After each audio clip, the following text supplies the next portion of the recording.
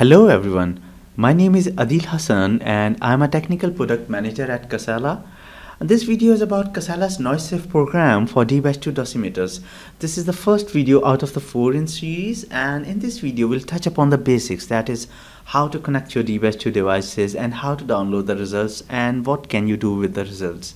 So before you connect your device, make sure that the docking station is powered up and connected to your PC with the provided USB cable, and your dBadge2 is resting on the leftmost bay of your docking station. Now I've got a dBadge2 here on my desk. I will now try to connect my device and try to view the results stored in it. So I can do that by clicking on this topmost button, which will search for the connected devices. It has detected my device, and if I click on this green patch or any green patch which you can see here, it will bring up and it will expand the menu and show you various options. So as you can see, we have got 6 runs stored on this instrument, and we can see very limited information here, only the starting time and the finish time. So what we can do here is this: the first thing which we should do is to right click here and synchronize your dBadge2 clock with your PC so that there is an accuracy in the results time and date. Okay, and the next thing you can do, that you can basically edit your device configuration by clicking this button.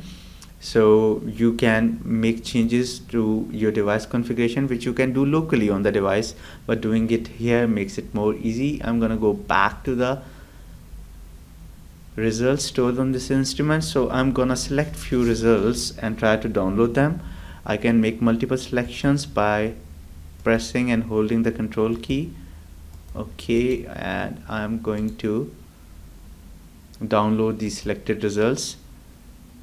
Alright, so once downloaded, they appear here in this tab, and the default name is data. You can obviously rename it by right clicking here, and you can basically create a tree structure. For example, you can add subfolders to it. So I'm gonna add a new folder here for my new employee Chris, and then I'm gonna associate a result which I think belongs to Chris, so that it becomes easy for me to manage his data.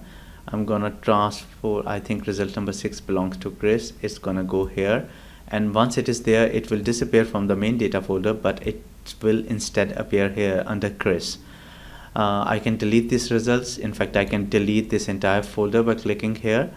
And what I can do, if I think that there are if I've downloaded some data which was previously on my software called Insight, and that's a Casala software, so I can import CSV file which I have basically downloaded from Insight, and I can go here, desktop. I have previously done that, so I've stored some data for Chris on my local machine. Import export, so I can basically select any file and open it, and it will populate the data under Chris. So I'm not gonna do it now. What other thing which you can do here is that you can basically generate report. You can straight away generate reports for the selected results, or you can generate report for only Chris by clicking here. So generate report, or you can view the report. You've got 2 options here: 1 second profile or 1 minute profile. If you've got a longer run, for example, you've got a run here which is around 10 minutes, then use the 1 minute profile, because it will look your data more neat, clean, tidy, and easily readable. So we can see some results for Chris here, and again multiple options here which we can talk about in my next video.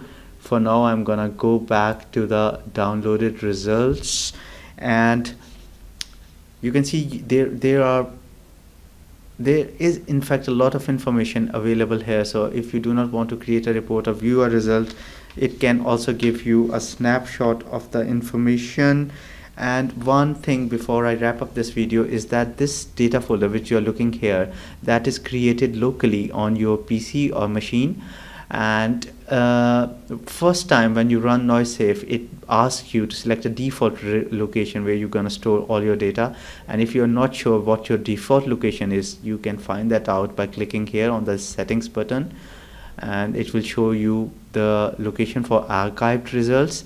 Later you can basically change this to your preferred location. For example, you can make the default location just your desktop. So this short video was basically to tell you how to connect the device and how to view the results.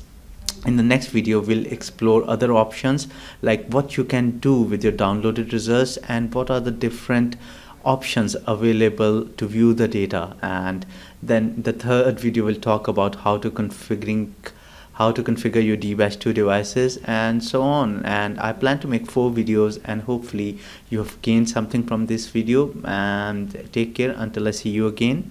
Bye for now.